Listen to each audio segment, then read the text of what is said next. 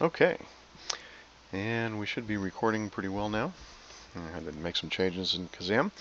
This is a brush mask error example on my Kubuntu 14.04 system using Darktable 2.0.1.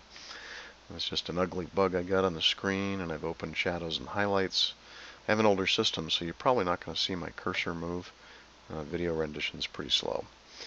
Anyway, we'll go down to Blend. We'll choose Drawn Mask.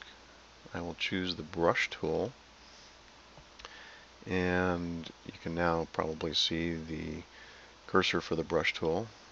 Left mouse click, start drawing around the head, and when I let go, you will get an example. You'll see the path that has been drawn by the brush tool.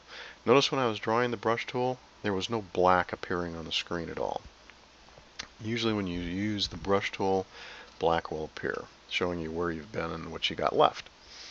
So now I will click the Display Mask button on the right hand side, which will make the image go grayscale, and then the mask should appear. At 100% opacity, that mask should appear as a solid yellow blob.